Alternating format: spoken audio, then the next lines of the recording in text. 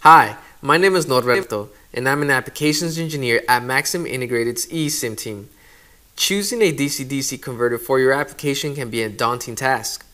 Finding out if a particular DC-DC converter can meet your application requirements requires you to thoroughly read the datasheet in order to make an educated decision.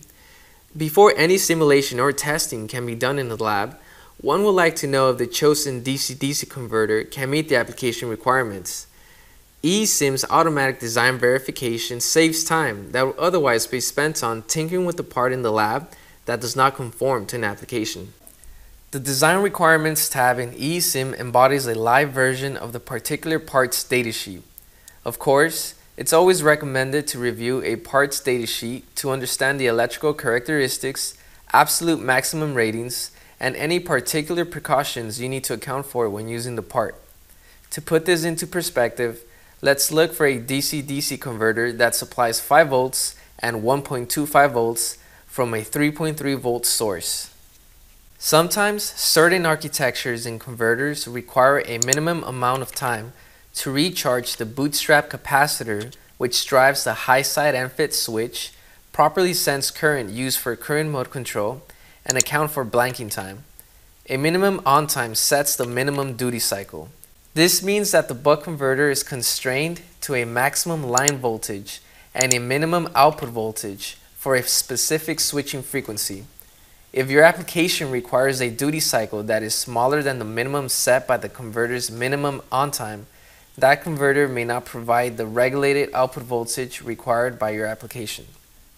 One way a boost converter limits the allowable output current is by setting a maximum limit on the magnitude of the current that flows through the internal low side switch. Because a boost converter steps up in input voltage, a considerable amount of input current is required to regulate the desired output voltage.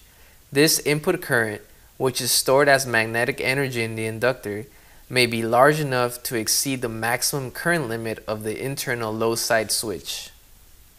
The ideal duty cycle equations let you know when you're operating your converter near 100% or 0% duty cycle.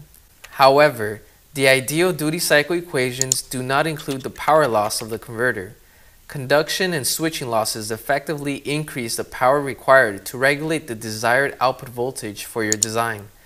The design requirements validation in eSIM lets you know if you'll be operating near the minimum boost duty cycle and the maximum buck duty cycle by taking into account efficiency.